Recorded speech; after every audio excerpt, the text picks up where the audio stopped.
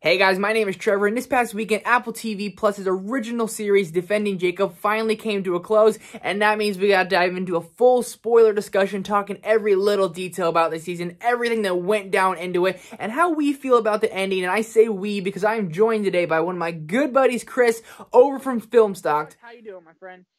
I'm doing great. I'm pumped to talk about this show. It's one of the best shows on TV right now, and I'm really pumped to go full dive into the show. Yeah, for sure. So you caught on late. Obviously, you kind of started watching a couple weeks later. I've been watching since April, each week, cliffhanger after cliffhanger, and that's kind of what was like the big bread and butter for me. Is like each week you're like, God dang, I want more. You want it more and more. But like each week too, it gave you so many clues, and like us as viewers kind of had to put the puzzle pieces together. That's pretty much a big thing I really enjoyed about the show. Okay, describe it. How good it made you like feel you had something to watch again next week. You know, it was crazy. It really was. Yeah, totally. Like you mentioned, I was on the fence about starting the show, and then you really pushed me to start it. I was like, should I? I don't know. And then I watched it I think it was like the second week after it came out. So there was already 3 episodes out. I watched those in like a day, and then I watched the 4th episode, and I was hooked. Like you said, every episode, dude, it really does make you want to come back for more, and that's what great TV does, and this show excels at that. Yeah, and obviously the acting, Chris Evans, Michelle Dockery, and J.D. Martell are all a real force. And as much as he is a dick, the character Neil is, that guy's spot. All the thing I know him from is Skyscraper with Dwayne Johnson a couple years back. And other than that, the dude did good. He was an asshole, and I didn't like him, But if we're going to dive into these spoilers, basically the whole time I didn't want to believe Jacob did it, but I kind of believed he did do it. And that's kind of the frustrating part with how the show ends, which we'll get to in a little bit. But how are you feeling like each episode? Like who you felt did it? Yeah, so that's a tough question because, like you said, it's kind of an ambiguous ending, so we really don't know who did it. We'll get really like into the details of that later. Yeah. But I was led on to believe that it was Leonard Patz throughout most of the series, especially after the end of episode 7. But it also just felt like, it might be Pat's, but it kind of felt like that was too easy. Like that was too predictable that it was going to be him. I thought there was going to be some major twist. So I'm kind of disappointed that they left that a little ambiguous. Kind of wanted more of a clear answer. I believe it was the end of episode 4, I want to say, where they revealed that J.K. Simmons plays Andy's dad. And that was like, I had no idea he was in the show. I didn't even watch the full trailer. I know he's like in the end of the first trailer, but when he showed up, I was like, damn, they're going for it. And like you bring in a big gun, one of my favorite actors who plays Fletcher in Whiplash, and J. Jonah Jameson, of course. You bring him in, I'm like, I'm on board. They're really going for it. And then at the opening of episode 5, you get that awesome scene. It's like 5-10 minutes long, where Andy is like finally talking to his dad for the first time in like 30 years or something crazy like that. And it really sets the stage. You know that J.K. Simmons is going to have a role. They're not going to bring him in for nothing. And there's going to be an epic final like confrontation at the end. And that did happen. I liked that final confrontation they had. I think that was some of the best acting in the show. Oh, for sure. Like, and so when that happened too, I was like, he has to have a big point. He's got to have a huge thing to do with it.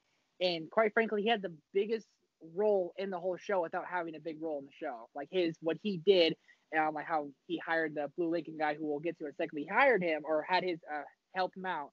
And threatened Pats. I didn't see that coming. I didn't see a lot of shit in the show coming. But when I saw that happen, I said, whoa, that is a way different turn of events that I thought was going to happen. I know it's kind of fast forwarding, jumping ahead a little bit, so we'll retract here. But when Chris Evans and Fletcher are talking, that's where I kind of felt like when I thought about it more, especially after Elliot from Movie Files really kind of put us in my head, we really are basically Lori, because Lori gets like the crap out of the stick the whole time. She finds out everything late. As we're finding out, basically she's finding out too. And that's why I was like, man, we really are the parents, because the whole time my girlfriend thought Jacob did it. I got Andy, and I thought he didn't do it, So the whole time the shows had us torn. Me and my girlfriend arguing after. I'm like, no, he didn't do it. There's no way, So it really, that's how good of a show it was. It really got me talking and just loving every episode, But yeah, I love the way that the show opens. First of all, we can talk about the intro music. It's chilling, very subtle. The little like. It's like you can't really hear it. It's like dun dun dun dun. Really plays into that mystery vibe that the show provides. But what I really love was that first episode. You get it shows their status quo, their everyday life, and they're a happy family. But something just seems off about Jacob from the get-go, in my opinion, and that's really due to Jaden Martell's performance. But then when you get like this lockdown happens out of nowhere, and then you find out there's a dead body, and you see that Chris Evans' character, and he's assigned to the case. He's the district attorney, and it just starts. The wheels are in motion, and then you see that he's a student, and then you find out that there's going to be a conflict. Chris Evans is going to have to get pulled from the case, and that really is like what sparked this whole series, the drama, in my opinion. Yeah, and something that I thought about a lot is when the school went on lockdown. It was an early episode 1 or 2. I don't know if you remember. Yeah. But Jacob calls Andy. He's like, "Hey," like kind of freaking out, and he was about to tell him something, and that sat with me a long time. And he's like, "And Dad?" So yeah. Nothing. Never mind. Like, love you. Bye. And like he was gonna say something, and I was like, okay, we're gonna figure that out. That's gonna come up definitely in a later episode. And quite frankly, it never did, and that was kind of a bummer for me. But some, I guess, like big highlights. Cause it's hard to talk about this whole show. It's so good. Yeah. But some big highlights for me is when Andy straight up asked Jacob, "Did he do it?" That hit me so hard. Like, I got chills, and I was like, I felt like I wanted to cry. I felt like I was Jacob, and my dad would like ask me this appalled, crazy thing. He straight up was like, "Did you do it? Like, did you kill him?" I was like, holy God. Like, it's such good acting. And like that court scene, episode 7, like in episode 7, right? The trial. Yeah. I mean, it's just crazy. Like all these different characters that kind of get brought up, from Duffy, who was a detective, who's a very likable character, really trying to help out, to Joanna being the best lawyer you can ask for. I mean, she was on fire. Neil being kind of a shit lawyer. I don't care, man. He wasn't that good. But to also Derek and his story. That was big. That wasn't just big. That was like, oh God, like Jacob did it. And I right now, how the show end, I believe he did it. And after that, hearing that story, I was like, man, how can you write that and not do it? That's where I was like, oh boy. So, yeah, no, totally. I see that. And like, before I like get into who I think did it in the very end, you mentioned Derek, and that brings up the points of other supporting characters who I don't believe or feel got the proper send-off. And what I mean by that is we don't see the finality of like their arcs with Jacob. Sarah, like we mentioned, another great character in the show, pivotal role, and there's like no final scene between her and Jacob. I would have liked to see more of that. I would have liked to see a final scene with Derek. I would have liked to see like a final scene between Andy and the detective that was helping her. I forget her name, but that detective, I would have loved to see them have a final scene. Yeah, Duffy. Yeah. And then like you even said, Neil, I would have liked to see one last confrontation. You get like a look between the two of them, between Andy and Neil, but there's no like final scene. And I really feel like in that last episode, there were some missed opportunities for character arcs. And for sure. And I want to touch on the last episode pretty much a lot, but there was this constant feud between Neil and Andy that I never understood why. I said, they're going to show us. They're going to show us. They're going to show us. And the only thing we got, and the only thing I could think about, is that Andy was giving Neil pointers in that bar. That was it. Maybe Neil had resentment for him for that. The longest time I thought Neil and Lori were having an affair. I was like, something will happen like that. Something crazy that Andy just hated his guts. And it didn't really explain that. And it didn't explain everything. And I don't think it needed to. But the whole, like you said, the proper send off for these characters. I mean, Derek, why didn't Jacob confront Derek? Why didn't having Sarah and Jacob? Sarah was in many episodes, gave pivotal information. And they're like, yep, bon voyage, here's $20. Thanks for your time. And also Neil, why didn't him and Andy kind of have a confrontation? And obviously the last episode, the whole time we were talking about like how Neil and Andy are trying to figure out why he's going on trial. And that reason we found out why he's going on trial, I never thought about that in a million years. I never did. I thought maybe Andy killed Jacob. Or killed Jacob. I thought Andy maybe killed him. Yeah. I was like, whoa, like how much of an ass can you be to blame it on your son, So like this whole time it just kept you guessing, as I said, which was my favorite part of the whole show. But like episode 8, the pivotal episode to really just grasp it all.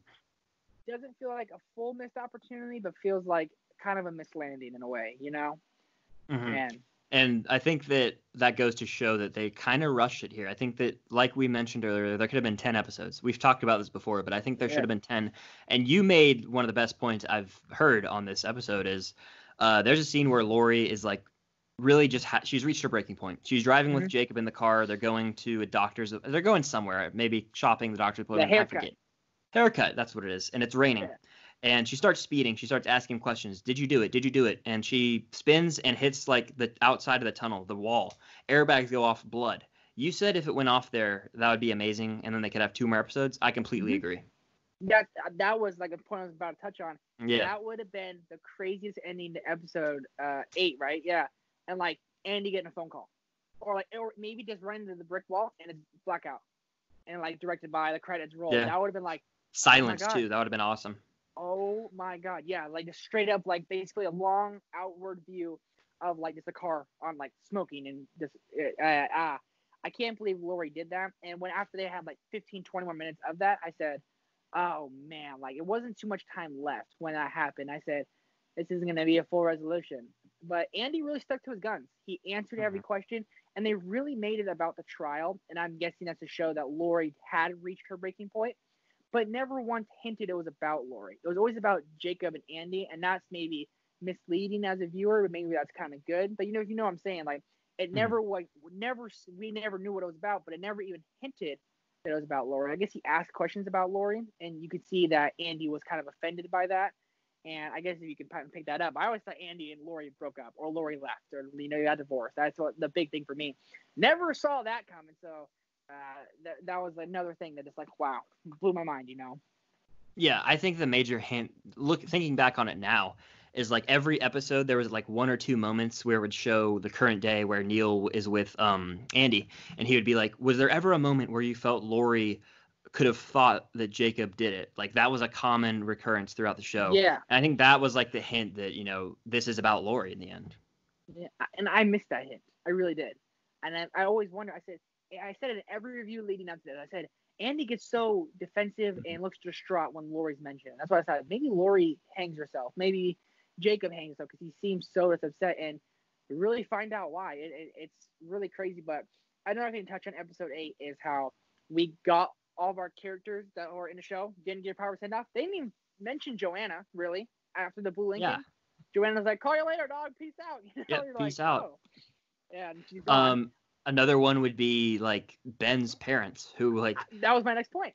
Yeah, like it shows him running, and then you see the guy from the Blue Lincoln, Father something was his nickname, and like he stops him. He's like, "I'm here to protect you, if you need me or whatever." And then we don't see the dad again. We see the mom later in that episode when Lori goes outside. She's drinking wine. She's coping with this kind of becoming an alcoholic because of it. She drops the glass and cuts herself, and then Lori runs away, and that's what we get from that. So I don't know what the show was trying to say about the Ben murder. Maybe they were that was used to show the destruction of the Barber family. I don't know. And that's what maybe I try to think about too, because obviously Ben's parents will never be the same, never be happy again. Never. It was an unthinkable thing happened, but also neither will the Barber family. And like when they went to Mexico and tried to trade it up, I felt it was so rushed. How much stuff happened, and then I think we talked about this a little bit before. Like it's like on the last 15, 20 minutes, or 30 minutes. Oh, we're in Mexico. They added a new character, Hope. It's like I don't care about this character. What happened to Sarah? What happened to all these other characters that I keep mentioning? But Hope gets brought up. Like, oh, then a whole thing gets brought up that maybe Jacob did it again. And I thought it was kind of wasted, but I thought about it this afternoon. Maybe that's what led Andy to get drunk to tell Lori. That maybe like, oh my God, Jacob might have done this. Like maybe unthinkable thing, and he told Lori that his father sent Father Leary to tell Pat to kill himself, which I didn't see coming. I thought that was crazy. I thought Pat was too easy of an answer, but Father Leary threatening him, I was like, that's a little out there. That's a little like, whoa, I didn't think about that. But the whole Mexico situation, Jacob might have done it, and then all of a sudden he didn't do it. Hope and her family gone. Yeah. Just gone. We don't even see another scene between Hope and the Barber family, or even Hope. She goes back to her family and they're gone, and then the Barbers just leave. And they leave right after that. And then very soon after, it really shows like Lori how she's had such a hard time the whole time, really have a hard time. And then eventually, breaking point, crashes the car. And I don't know if I agree with Andy really like sticking with her. I don't know if I was in the situation. I don't know if I could do. She tried to kill herself and my kid. And quite frankly, I think they both would have been dead, going 90 miles per hour into a straight brick wall. I thought they were dead. And I honestly did. I think the show would have been a little better off that if they had died in the episode.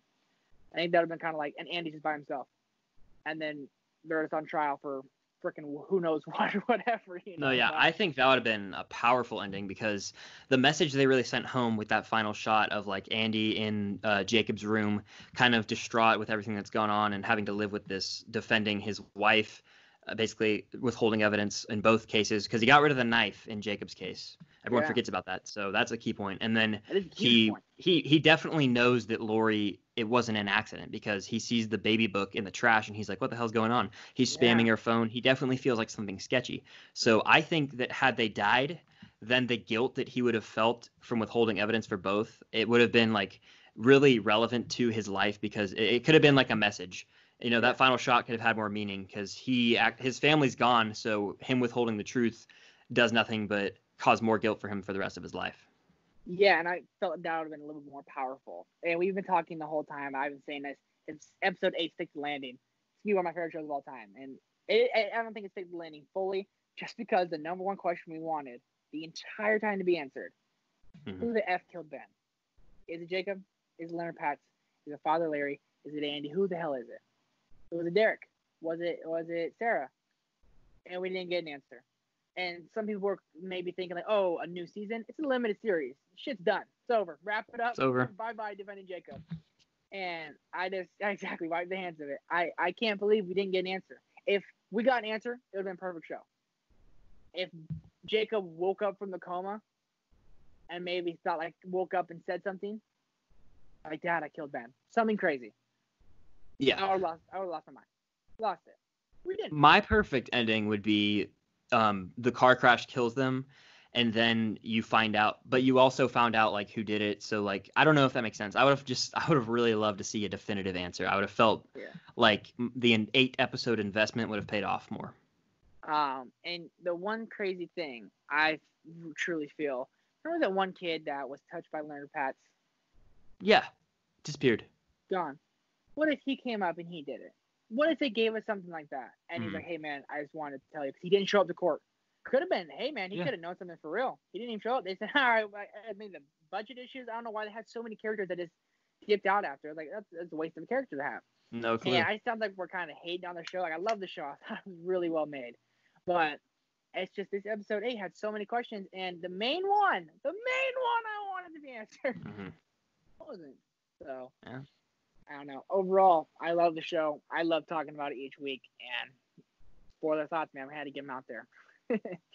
No, yeah, I really did enjoy the show. I'm glad I watched it. Each episode, like we've said, it built, and then did it stick the landing? No, I don't think it did, but that doesn't make it a bad show by any means. A lot of shows don't stick the landing, and I might rewatch Defending Jacob again one day. Maybe a year from now I'll get the urge to watch it, but mainly I just love seeing Chris Evans. He did a great job here, and the writing was stellar. Oh, yeah. As I said, Emmy season, I think the show should win quite a bit. From acting to production to everything. I think really, really well done. So, Defending Jacob, there you have it.